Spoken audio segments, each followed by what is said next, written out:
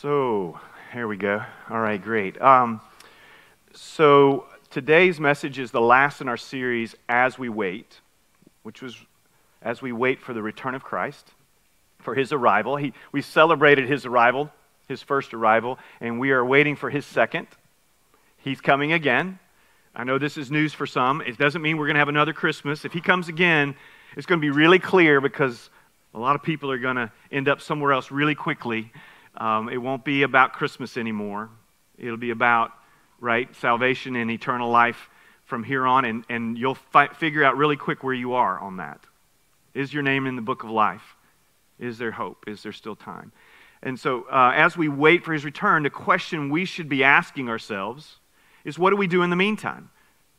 What are we to be doing right here and now? And the psalmist, this unnamed psalmist for Psalm 146, is going to give us some pretty clear direction on what we should be doing. And the bottom line is that we should be praising the Lord. But how we do that is a fair question. How do we praise the Lord? Is it just sing songs? Is it just come to church once a week and sing a few songs to Him and check the box? Or is it something that's more like a lifestyle? And I think you'll find it's the latter. It's a lifestyle. It is something that we do with our lips. We speak praise, we proclaim that and make that public. But it is also something that we do with our hands and our minds and our energies and our gifts and our talents and our treasures. So what does that look like? How does that work? That's what I think he's going to give us today. Here's the message. It's in a nutshell. It's as we wait for His return in uncertain times, let's put our hope in Him for all time. Okay? Let's do that. All right? Uncertain times. So I was noticing even yesterday I was watching, typically when I'm chilling out at home, sometimes I'll pull up Twitter and see what everybody's yelling about, because that's pretty much what happens on Twitter, it seems. And of course, there's another message about the uncertainty of who's going to be our next president. And for some of us, it seems like it's pretty much decided, like it or not, it seems like it's pretty well decided. And yet, there's still this uncertainties, right? It's like, okay, well, the Electoral College has made a selection, but then Congress has to confirm that selection. I didn't know that was a step.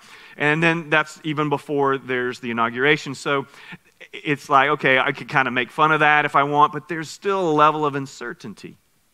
And we want to make that a big deal because we're thinking, well, this is a big deal. This is the President of the United States. This is the leader of the free world. This is probably one of the most, if not the most powerful person in the world. This matters. And yet the psalmist will say, don't put your trust in princes. And he's saying princes as in not the current king, but the one to come. Think about it. Why wouldn't he say king there? The one to come. All right? And so don't put your trust in the next president, whichever one it is. Because they're going to, it says, and this isn't prophetic, but it's just truth, 10 out of 10 people die statistically, okay? They're going to pass away and they're not going to be able to save you. Neither is the one behind them, him or her. Neither was one after that one. We need to be careful that we don't put our hope in a person or in a system or in a government or in a nation or in a Supreme Court justice, or in a senator from Georgia. It doesn't matter. Ultimately, that's not whom our hope is in.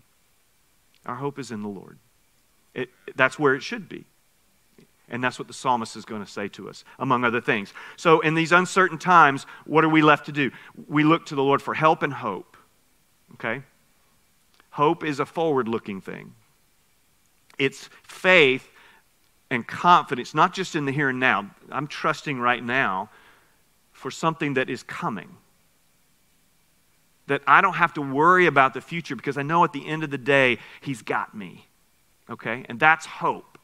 And you can tell the difference between people who have hope and people who don't because of the way they look at and respond to uncertain times. I'll admit, though, there have been many times in this past year when I have been guilty of wringing my hands and not having hope, forgetting the reason for the hope that is in me. Now, our challenge in 2021 as a church is 1 Peter 3:15, and that is always be prepared to give an answer for the reason to anyone who asks to give the reason for the hope that is in you. the hope that you have. And we want to be able to give that reason, and that we're going to work on that for a whole year so that by the end of the year, everybody who's willing and able is going to be able to do that with confidence, with competency, with compassion, with conviction, with courage. Okay? But where does that hope come from? Why should we have that hope? And who are we hoping in? What is it that is so powerful and so hope-giving that I don't even have to, I can just blow off whoever's president and look at the one who created the world in a word. And the psalmist is going to answer that. So let's roll through this psalm. This is a great psalm. It's got bookends, the beginning and the end. Praise the Lord, which is our application, and it should be an application just how we live. And I thought this before I read this, okay? I thought, because I like Hebrews 13, verses 15 and 16, because in that passage it tells us that we should worship the Lord with our lips and our lives. And I like alliteration. It helps me remember things. And verse 15, it talks about praising the Lord with your lips. That's you're singing out sacrifice of praise. We've been doing some of that. And then 16, it says do good things. Okay, that's with your life. Well, it's also in Psalm 146, but I didn't see it at first. And it's right here in verses 1 and 2. Praise the Lord, my soul. I will praise the Lord with all my life. I will sing praise to my God as long as I live. You sing through your lips, right? So there it is, right there in verse 2. Now in verse 1, he's just saying, praise the Lord. He's saying, I'm doing this. And then he says, I will praise the Lord with all my life. What does he say? He's making a vow before God and before all these people who will read this psalm. And he's saying, I will praise the Lord with my lips, with my life. And we'll dive into what that looks like at the very end, application-wise. What does that look like in my life? But at the end of the day, that's what he's calling us to do. Now he's going to shift from this. He's going to tell us, here's some exhortations and what I don't want you to do. I don't want you to, verse 3, don't put your trust in princes, in human beings who cannot save, not ultimately. When their spirits depart, okay, when they die, when they pass, they return to the ground. We bury them, okay? And on that very day, their plans come to nothing. Okay, so it doesn't matter how impressive the person is, we're all going to end up in the same place. We're all going to end up in the ground unless Jesus comes and takes us home before them, okay? So he's kind of saying, here's a reason, okay, not to put your trust in that, but to put your trust in the Lord. Now, here comes the main verse. Now, in this psalm, if you can kind of read, this happens in Scripture a lot, where you'll have a point made and a verse up here, and then down a ways, you'll find another point made that's the same point. And then you'll see the next point mirrored, and the next point mirrored, and then there's a center point. And the reason that the psalmist or the writer, it's not always in the Psalms, will order Scripture that way a lot of times, is because of a couple of reasons. One is they want you to know what's the main idea, what's the thrust of this passage. And it's the point of that chevron, or that chiasm, I think is the biblical word for it. That is the main point. But it's also a way to remember it. Okay? So when you're reading the psalm, as you're learning, remember in the days of the writings of the Old Covenant and in the New Covenant, most people didn't have pencil and paper. They weren't writing things down or typing things out. They were having to remember it. And we're thinking, I can't even remember my last name. How in the world am I going to memorize verses and ideas and things? And yet that's the whole culture, was an oral culture. And so they would write things. Things were oftentimes written in such a way that we would be more easily remembering them, understanding them. So where's the point of it in this? Is verse 5. The point of this psalm is a blessing. It's a beatitude. And it says this: blessed are those whose help is the God of Jacob, whose hope is in the Lord their God. There's help and there's hope. Okay? But they both point to God. Who's the God of Jacob? Who's Jacob? Jacob, remember, son of Isaac, who was the son of Abraham. Okay? He's the first, the nation of Israel. He is the father of the nation, but the 12 tribes come from Jacob. And the Lord changed his name to Israel, and that's where we get the name Israel for the nation, because he's one of the patriarchs of the nation of Israel. Okay? So the God of Israel is the God of the Jews, and then as a Christian, I get grafted into that family. I get adopted into that family, because I'm not Jewish, I'm not part of that tribe, that nation that God chose to bless the whole world through, but because that nation was unfaithful, he said, then I'm going to the Gentiles to make you jealous to come back to me. But at the end of the day, God's goal is to bless the nations. All of them.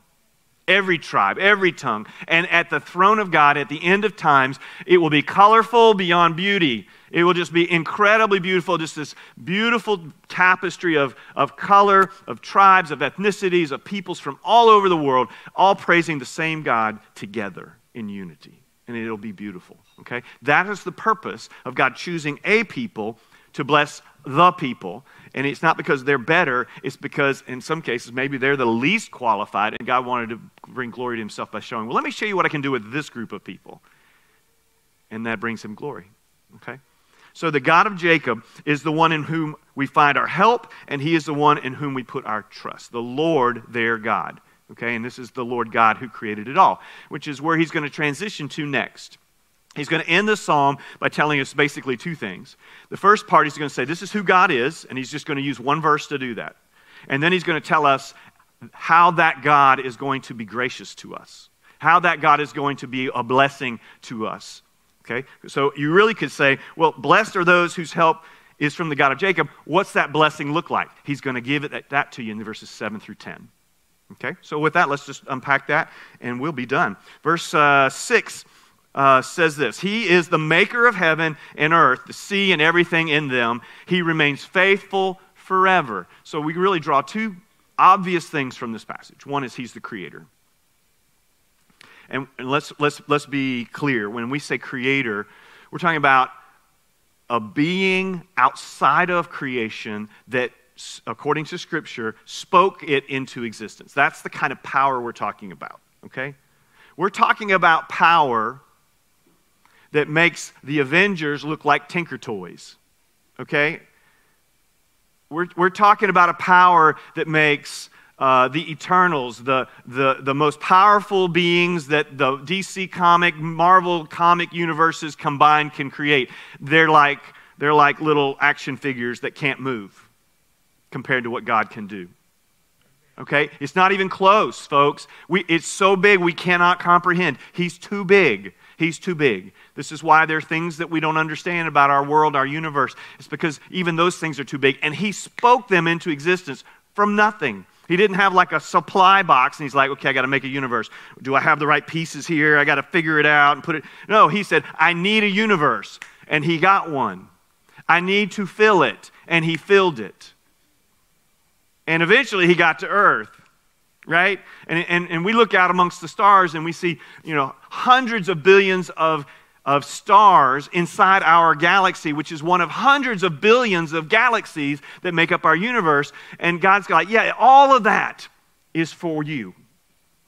So that you can look out and say, well, why, God, did you make something so big for little old us? And God wants to go, so that you can begin to understand how big I am and how small you are and how much I love you anyway. That's massive. That should start to break the ice that causes us to not worship him.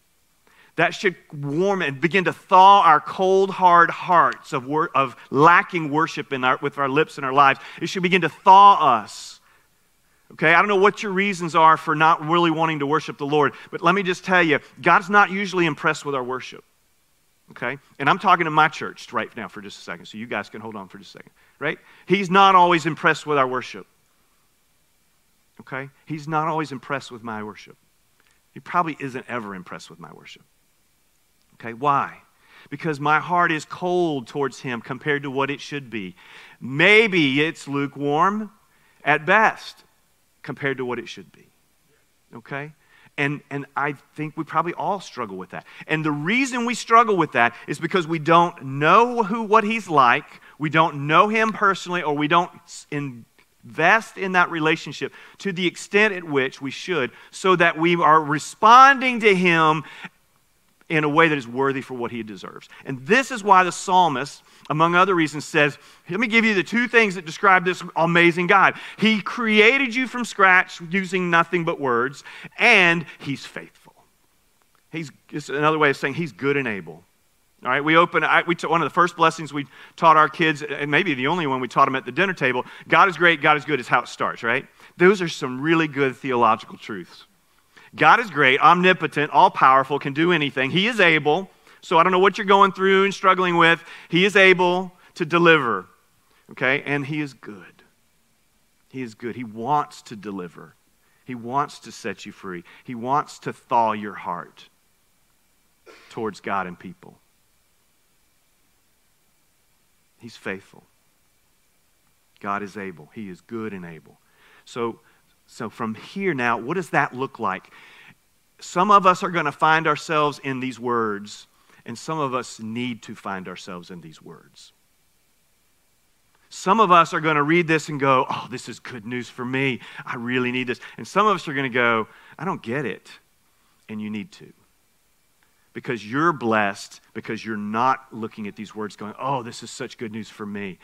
If you're not having to say that, then you're the one who needs to be the answer for the one who is saying, oh, this is good news for me. Where's it going to come from? It's going to come from God's people. We're going to talk about oppressed people in just a second. And this is what I want you to hear, among other things. There are those who are oppressed. There are those who are oppressing them. And then there's the rest of the people. Okay? Some of you can identify with being oppressed. Maybe you felt that way. Maybe you are right now being that. Some of you know what it's like to be the oppressor. Maybe you are not aware of it yet. Maybe you have been. Maybe you're both, because you can be being oppressed and then turn around and do it to others because it's being done to you. And then there's those who aren't either in any of those camps and have the potential to be part of the solution that cures the world and saves the person from that. God will do that through you. It's not that we're the Savior, but it's that God chooses to save through people. He showed that to us in His Son. So let's walk through these last verses and let me show you what I mean. So I'm going to read verse 6 again. He is the maker of heaven and earth, the sea and everything in them. He remains faithful forever. Now, how is He going to remain faithful? How is He going to show His glory? Here's how He's going to do it. Here's how He does it in the past. He's done it this way, He's doing it this way, and He's going to continue to do it because He doesn't change. He upholds the cause of the oppressed. That's just one way of saying it. What Dee read, I can't remember how she read it, but it was another beautiful way of saying God cares for people who are oppressed. He hears their cry, and He responds. And you can say, well, He's not responding in my life. I'm still crying out. Well, His timing is perfect. Easy for me to say. I'm not the one struggling through it, what you're struggling through right now. But God is faithful. The question is, do you believe Him? Do you trust Him? Are you resting in His faithfulness? Are you holding hope for His help in your future, whether it's tomorrow or a longer time away? He upholds the cause of the oppressed. He gives food to the hungry. This seems pretty straightforward, right? And yet we have hungry people in our world. So does that mean that God's not working? I say no. I don't think so at all. I think He is working. Imagine how many hungry people we would have if He wasn't working. And yet we have hungry people in our nation, maybe the most wealthiest nation in the world, maybe in history, I don't know, but we shouldn't have that, right?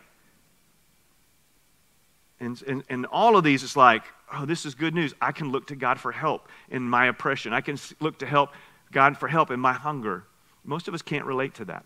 Most of us, if we don't get a snack between lunch and dinner, we feel like we're in the hungry crowd. Some of us are so consumed with food that if it doesn't look right, we won't eat it. And then others are like, I'll eat anything. I read the book Under the Overpass years ago, and it's about these two college students that went and became homeless on purpose to experience homelessness. And they went 6 months, and they traveled to 5 different cities, and they told their story in this book. And they would have told you at the beginning, there's no way they're eating food out of a trash can. But they had by the time they'd been through that. Because homelessness crushes you. Your spirit is crushed, and you'll do almost anything to get something in your stomach. You'll sit at an outside cafe and wait for somebody to put their leftovers in the trash so that you can time it so you can get it right off the top. Or maybe even be bold and ask them for it as they walk to the trash can. You'll find ways, right? And most of us, we can't relate to that. This is why it's in here, because people are hungry in our world. Who's going to feed them? Who's going to feed them? You say, well, they're just not taking care of their own business. They're not being disciplined with their money. They're not getting a job. You know what? It doesn't say feed the hungry that are doing it right. It doesn't say feed the hungry who have everything else all together. Are you thinking hunger is going to be on the list of one of? I'm going to stay hungry so I can keep this part of my life ordered. No. This is the most basic of basic needs, right? Shelter, food, water, clothing. Basics here, folks. And yet we have kids going to schools and they're having to get lunch given to them, and we're giving them backpacks to carry them over the weekend because their families aren't taking care of them like they could. You say, well, that's because their parents aren't being good parents. Okay, should that change what we do about it? No. It shouldn't. So you see, some of us are hearing these words and we're like, yes, I need freedom from oppression. Yes, I need my hunger satisfied. And some of us are going, well, I don't get that, so I guess this isn't for me. Absolutely, this is for us. Because this is how God shows His glory. Through people who say, either I need to be rescued or I'm going in to rescue someone else. Okay? And it's not just food. It's not just physical food. Okay? The Bible says that this is food, and I keep hearing this from people who keep visiting here. They're like, we can't find a church that's preaching the Word. Now, I have trouble believing that in the Holy City, but they keep saying it. So I'm like, okay, we have one thing, one word. It feeds our soul. It fuels our faith. This is where we need to be. And it's not all on the preacher, guys. Okay? We get you one day a week. And that needs to change too, by the way. Okay? And that's going to change here in 21 also. But you're responsible for feeding yourself ultimately, right? Nobody raises their kids, and as a teenager, the kid's still in the high chair. Okay? I mean, that's just a gross sight, right? A teenager in a high chair with a bottle going, more! You know, that's just gross, right? And yet, spiritually, that's what we have in our churches all over the city. People who are not feeding themselves the Word of God. They're not Monday through Saturday opening it up and going, what do you have to say to me today, Lord? It's not read to check a box, but I'd rather you read and check a box than not read at all. That's how you learn the discipline, is you discipline yourself to follow and do that. And then, of course, as you do that, then one day God surprises you and he goes, boo, I've got a word for you. That rhymed. I didn't mean for that too. But you know what I'm saying? He's like, I want to speak to you, and you're finally giving me a place to where you can hear me. And so he's speaking. So when he's saying these things, he is speaking to physical needs. But he's also speaking to spiritual needs. And there's things in between. There's mental and emotional, and all those things matter. And I don't have time to unpack these into gory detail. My point is this. Some of us need to hear this as good news because we're looking for this. And some of us need to get on the backside of this and say, I'm going to be the mailman and deliver the goodness that God is sending. And we can do that and be a part of and get some of the glory, not the glory, the joy of that. Or we can stand on the sidelines and let somebody else have that. But that's on us. He's going to do it. He's going to do it. So he upholds the cause of the oppressed. He gives food to the hungry. The Lord sets the prisoners free. I want you to picture yourself. This may be hard because most of us don't know what it's like to be in the military. And even if you do, many of them don't know what it's like to be behind enemy lines. And even if you do, most of them have not been in a POW camp. But if you know what that's like, and maybe you've read a book about it and you know a little bit. I want you to imagine, it's let's just say it's Vietnam. You're in the jungles of North Vietnam. You've been captured. You're in a bamboo shack that's so secure that they don't even put anything on your wrists. They just throw you in there and then they lock it. And that's where you spend day after day after day. And when they come and bring you something or ask you questions and you don't give them the answer they want, they beat you with the canes. They beat you with bamboo. And they hit you in the head, and they keep hitting you in the head because that's where it hurt. And one day you just don't say the right things, and you just hit the wrong guy, and he beats you to a pulp, and your eyes are so swollen that they swell shut. You can't see light, much less anything. And they throw you back in there. And because you can't see, they throw you back in there, they slam the door, and it bangs back open, and they don't see it. And it's open, unlocked. You're in the shack. All you have to do is get up and walk out. But you don't. You know why? Because you can't see. Amen. You are free, but not really. Because you can't see what's right in front of you, because your eyes are swelled shut. For some of us, our eyes have been swelled shut from the injustice and the pounding that we've received in life. For some of us, it's an unwillingness to let God open our eyes. I don't know, it could be 100 ways we could unpack that. The point is this: God says that He gives sight to the blind. He gives sight to the physically blind. He can heal miraculously. We've seen that in Scripture. He heals spiritual blindness, which is sometimes it's so hard we're unwilling to even look at Him. We're unwilling to even trust this. We come at this book with such skepticism. It's like walking up to the door and closing our eyes and going, I can't see any way out of here. I don't see any way out of here at all. How do I get out of here? I can't, there's no way out of here. There's no escape. And we won't even open our eyes. Sometimes that's on us. Because God's grace and mercy, there's no lack of that. There's no lack. I think it would be really hard to be a skeptic today. It'd be really painful. I feel for folks that struggle with that belief thing. But I want you to know something. If that's you, God gives faith as a gift. For you've been saved by grace through faith. And this not of yourselves, it is a gift of God, not the result of works, so that no one can boast or brag about it. God makes it so that you can't take any credit for the faith that you have. Amen. God gives you that. It is a gift of grace, means it's unmerited favor, God's riches at Christ's expense, and we receive that or we don't. I've used this example many times. It's appropriate this time of year. There's a package under the tree. It's got your name on the tag, but it's not yours until you open it. And you might not open it. You might go, well, it's not really mine. Somebody just put my name on it. That might be one reason you're not opening your gift, okay? It might be that you're so proud, you're like, I don't need that gift. I don't know what your reason is. You know what your reason is, maybe. Maybe you don't. It doesn't matter. The fact is, you're preventing God's grace in your life when you're not trusting Him.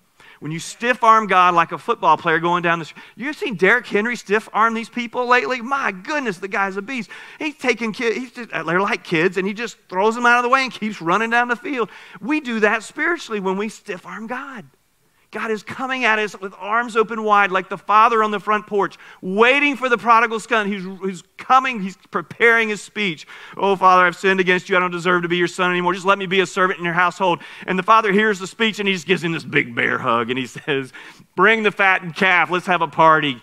Bring the jeweled ring. Bring the sandals and the robe of honor so that I can surround my son with the grace that he doesn't deserve. That's what God's waiting to do.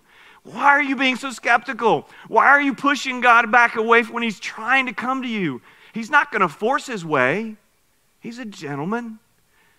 But He's not given up either. He's persistent. And I love how God did that. When Adam and Eve sin and they go and they run hide, what does God do? He goes after them.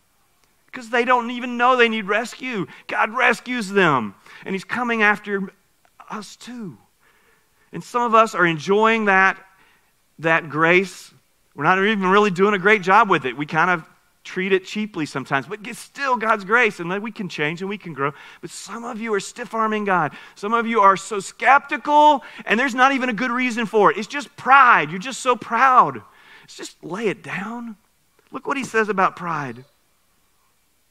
The Lord lifts up those who are bowed down. When you get on your knees before somebody else, and we never do this in America because we're Americans, right? We're proud to be an American. When you do this in front of someone else and you're not mocking them, you're showing that person, I am lower than you because I want to honor you, okay? Now, we do it in different ways in our culture sometimes, but at the end of the day, getting down in the dirt is nobody wants to get down in the dirt, right? Nobody wants to clean floors and baseboards. Nobody wants to mop with a sponge. We want to be up here doing all of that. We want to be farther away from that because that's dirty. That's unclean. And He says, What does he says? He says, the Lord lifts up those who are bowed down. He takes the hand and he lifts that person. Makes me think of Cinderella when she's down on the ground with that glass slipper slipped on her and she's lifted up by the prince. What a picture. What a picture. She's nobody and he makes her somebody. That's what God does. He takes enemies of God and he brings them into his family and they become royalty, princes and princesses.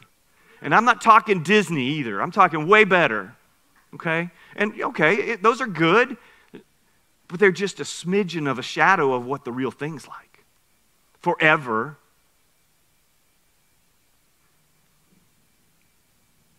He says in James 4:8 and a couple of other places, God opposes the proud, but gives grace to the humble. One of the reasons we don't have more followers of Christ in America is because we're so proud. And it's not just an American thing. I've been to other countries. I've seen pride in other countries. And I'm going, you don't really have a whole lot of reason to be proud. Neither do I. Not when it comes down to what I could have if I would humble myself and allow God to be Lord of my life. I mean, like really let him be Lord of my life. Like surrender my life to him. Give him my agenda. Give him my dreams. Give him my stuff. Give him everything. Give him the most precious people in my life. Surrender it all to him. We do childhood dedications here from time to time. We did one just a few weeks ago. Maybe last week. And the parents come up with sometimes their child, sometimes their baby, and they dedicate that child to the Lord. They're basically saying, we're giving him back to you. We trust you with him, Lord. We're not going to ultimately tell him or her what to do. Ultimately, we want you to do that, and we're going to encourage that. And then we go live our lives as if that didn't ever happen. That's the difference between professing your faith and living your faith. We actually live the faith we really have. You realize that, right? So when there's a gap between what we say we believe and what we actually do, this is reality about how we're living. Now, folks, I'm down here with you, okay? I am not pointing the finger. I'm like, Lord, help us. Have mercy on us, okay? And yet I say that knowing he will not disappoint us. He is faithful. He is so faithful. So, and it ends up with this. The Lord watches over the foreigner. Okay, this is not a political statement, but another word for foreigner is sojourner, pilgrim, immigrant. See, the blood pressure went up as soon as I said the last word. The others don't mean anything because they're Bible words, so we just kind of throw them aside because they're irrelevant. Immigrant sounds pretty relevant, doesn't it? It doesn't say legal or illegal. I'm not for illegal immigration. I'm not for tearing down walls and letting everybody in. This is not about that. This is about who's here now and where am I right now and what am I going to do about it. Okay? Look, Jesus was an immigrant. Okay? Immigrants are people too, legal or not. And as a follower of Christ, I have a responsibility sometimes to do something about that. And you're like, Darren, you're overwhelming me. There's too much here. You're right. There is too much for any one of us.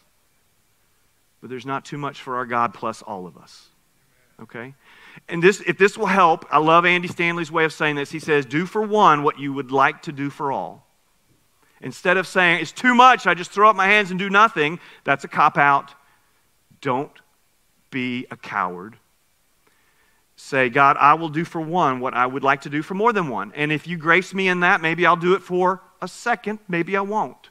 But I'm going to do it for one. And I can't do all of this, Lord. Start where you can. You're like, prison ministry freaks me out. I can't go there, but I can help an orphan. Okay, start there. But what God will do is he will impact your life in such a way by showing you his provision and his faithfulness and his courage, and you're going to go in and you're going to see God work, and you're like, well, clearly I didn't do that. That changed that kid's life. And all I did was read them a book so that they got a little better at reading. Okay? It's a step in the right direction. That's what we mean by worshiping with your life and not just through a song or two on Sunday morning. You know what I think sometimes God says to us? And I say this because I've seen this in him say it to Israel. I hate your worship services because you come in here and you say all these good things and then you don't go out and live that. You just say it. You just talk. And the world's looking at us going, What's the big deal about church? Those people don't do any more than anybody else. Now, I don't believe that's true. I don't believe that's true at all. I don't believe that's true comprehensively. I think there's a lot of examples we can point to. The reason there's grace and mercy in our world is because of the church.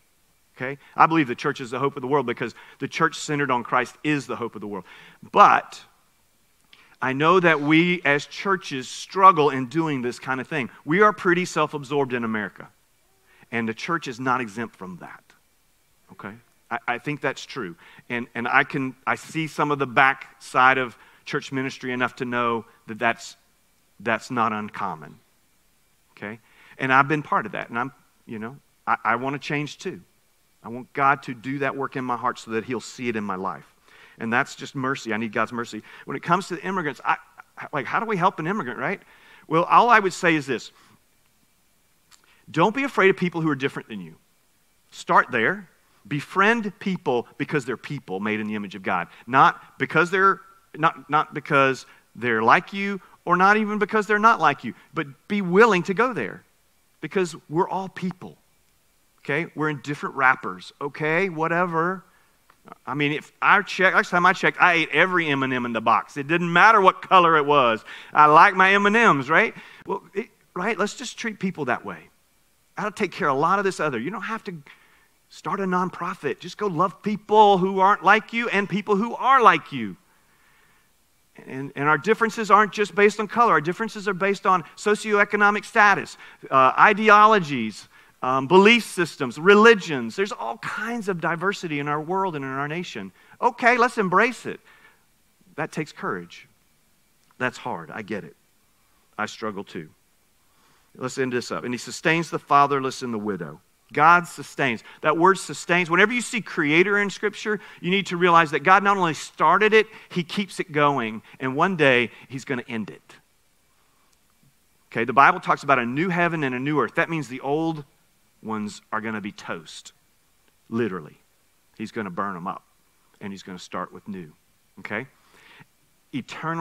My eternal state, whatever that is, whenever that happens, will take me through the fire. My faith cannot be burned. It can only be purified. Okay? That's what I'm talking about. Okay? So not everybody makes it through the fire. You need Jesus to make it through the fire. Okay? Think back, Shadrach, Meshach, and Abednego, and the king looks in, he says, wait a minute, didn't we throw 3 guys in there? There's 4, and one looks like an angel. It was Jesus in the fire with Shadrach, Meshach, and Abednego. And it says when they came out, they didn't come out smoking but unharmed, okay? They were like there's not like smoke rising off their clothes. They said they didn't even smell smoke on their clothing. They were untouched by the flame. And I guarantee you their faith was purified in that moment. Talk about, wow, God.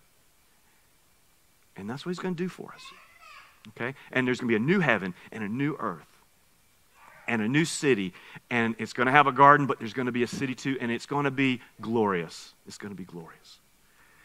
He sustains the fatherless and the widow. The fatherless are the orphans in our world, and the widows. I think he ends here because these are some of the most vulnerable in our culture. If you want somewhere to start in our culture, start where the most vulnerable people in our culture are. Okay? And it's not as bad in America as it was back in those days. And in a lot of parts of our world, it's still this way. Women have very little power to take care of themselves. If it's up to them, they have a really hard time scratching out a living. And the older they get, the harder that is.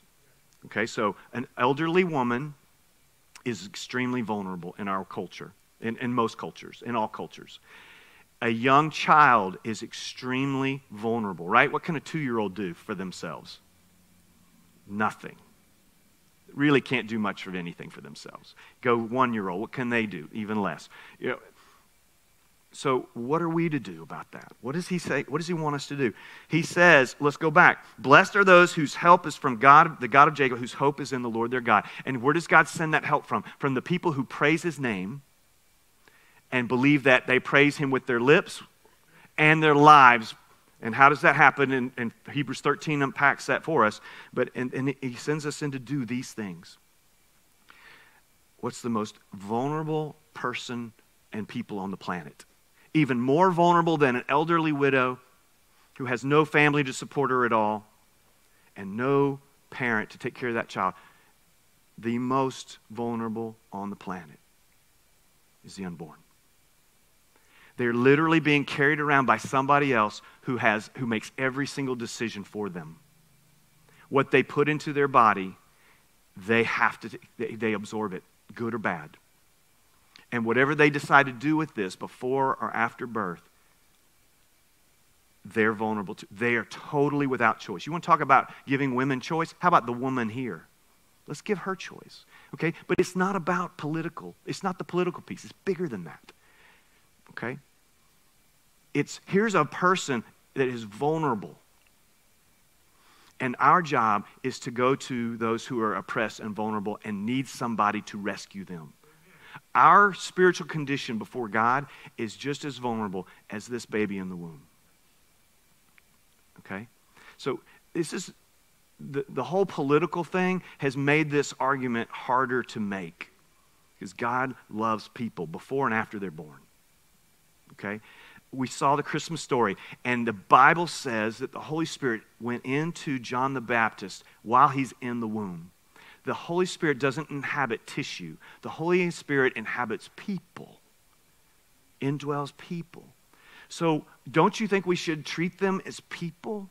Okay, so I'm not saying go start another nonprofit, okay? Please hear me. I'm saying let's love all people and let's do what we can do to make that change, okay? And it might be a conversation you're having with a young girl who's carrying a baby that's questioning what they should do about that. Don't wag your finger in her face and tell her she's going to hell. Don't do that.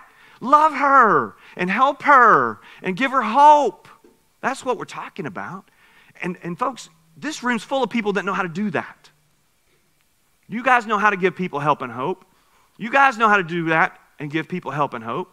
I'm just saying, let's do that. Let's not be so self-absorbed in our lives that we don't have any time or energy for anyone else. That's what this is saying. That's what we say when we're saying, praise the Lord with your lips and your lives. Lord reigns forever. Okay? Just to remind you, God is eternal. All right? And he reigns. That means he's sovereign. He's king. You, God, O Zion, for all generations forever. Praise the Lord. Now let's end on Hebrews 13. Okay? Go to near the end of your Bible. After most of Paul's letters, you'll find the letter of Hebrews, chapter 13, which is the last chapter there, verses 15 and 16.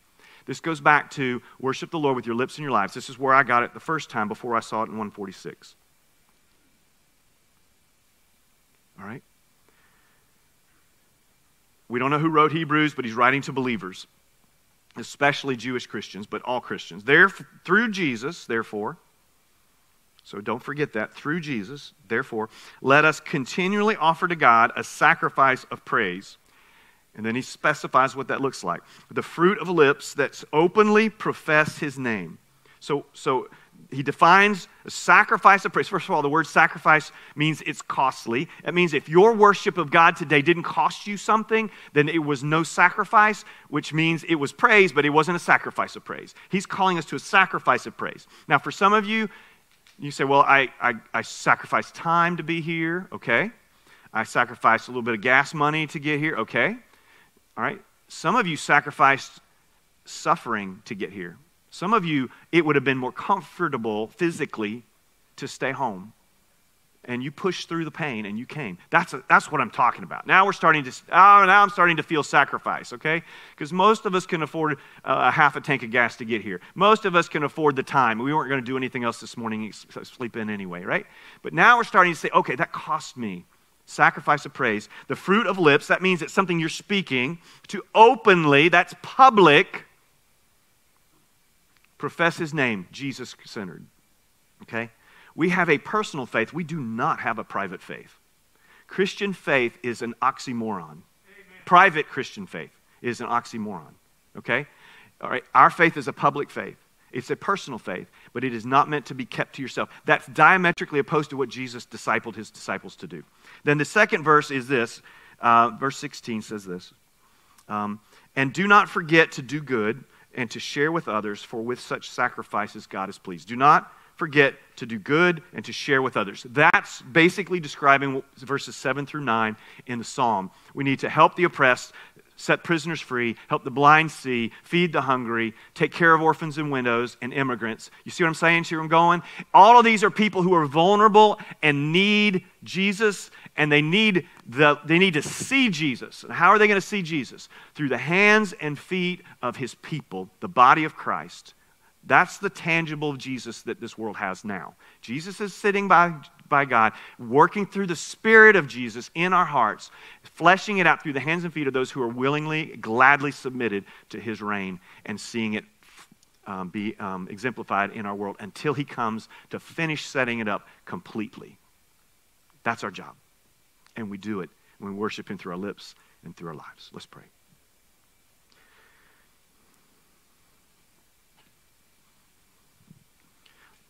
Lord God, it is so much easier to preach this than to do it.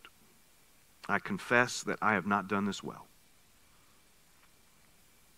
I resolve to change that.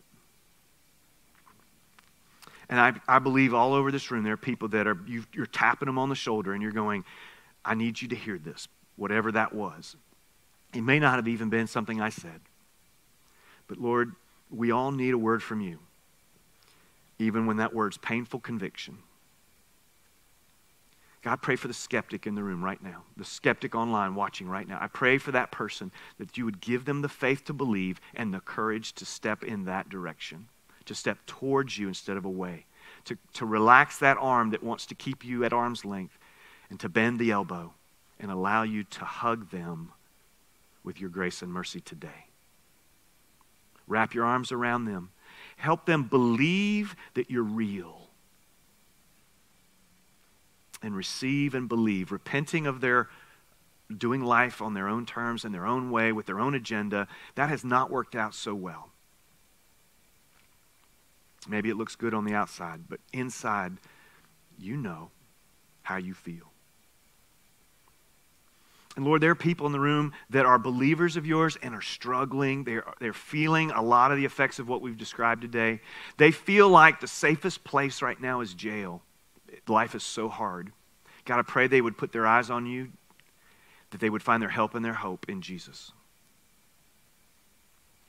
Lord, I pray that this church would be known not for anything that is just surfacey, but only for the things that matter. The love, a sacrificial praise that exemplifies itself through works of service and mercy and compassion for the least and the most vulnerable in our city, for the least and the last and the lost of our world, around the corner and around the world, that we would be known for that, not because we need the notoriety, but simply because we're doing it. And God, it's just so easy to just sit back and do church and be comfortable. It's just so easy to do that and to miss the real riches of living in the life that you call us to live. So change us from the inside out, God. Turn us inside out if necessary. If our hearts are hard, crush our hearts so that you might be able to drop the seed of the gospel in there and that it might have some hope of sprouting and bearing fruit that will last. Rescue us so that we might rescue others, that we might order our lives around your agenda and none other. In Christ's name we pray.